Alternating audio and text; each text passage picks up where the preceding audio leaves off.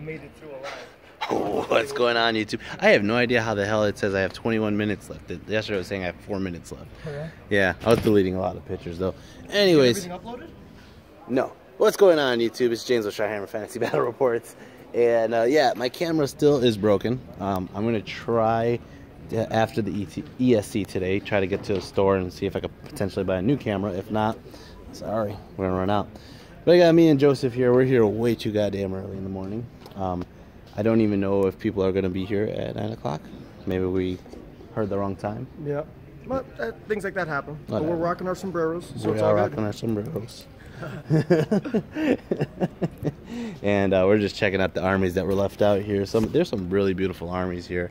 I know, like, when I flip the camera around, it doesn't do it justice. But I want to show them those giants. The giants and the Gore-Tex.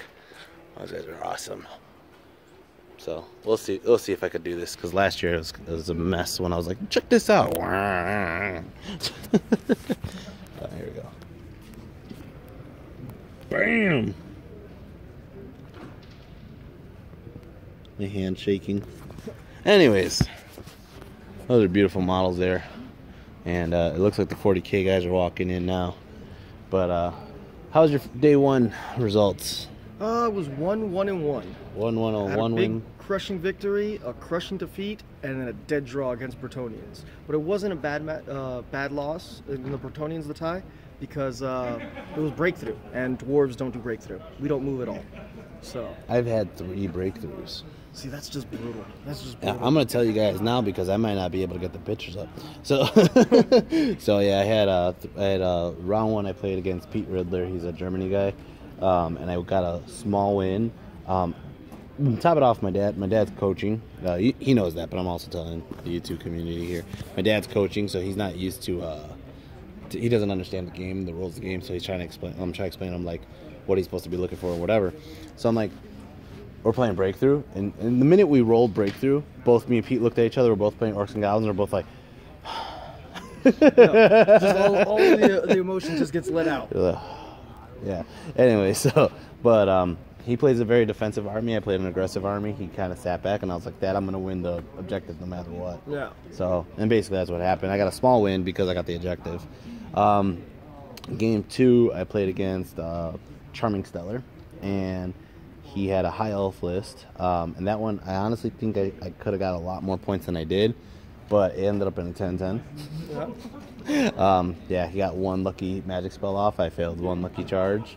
And Those dice, man. yeah, that happens. They betray you. It happens. It's gonna get ugly. Yeah. Game 3, I had a huge defeat. And I'll tell you guys right now on YouTube as well. I ran 4 chariots into 12 blood letters. One of them being Zod. One of the chariots is Zod. One of the chariots is my general. Into 12 slaughterers. And I lost the chariots.